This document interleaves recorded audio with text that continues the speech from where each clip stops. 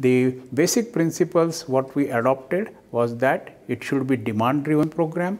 that farmers should feel the need for that. There should not be anything free for the farmers, so that they have the ownership, and then once they have the ownership, the community participation was ensured by ensuring that all the small and marginal farmers as well as women, by bringing the income generating activities for them, were also the part of the program, and by including all the sections of the community, community participation was ensured. Tangible economic benefits for the community members, all small and marginal farm holders as well as women, were ensured, and these factors ensured that the model what we were putting together for community participation became the success.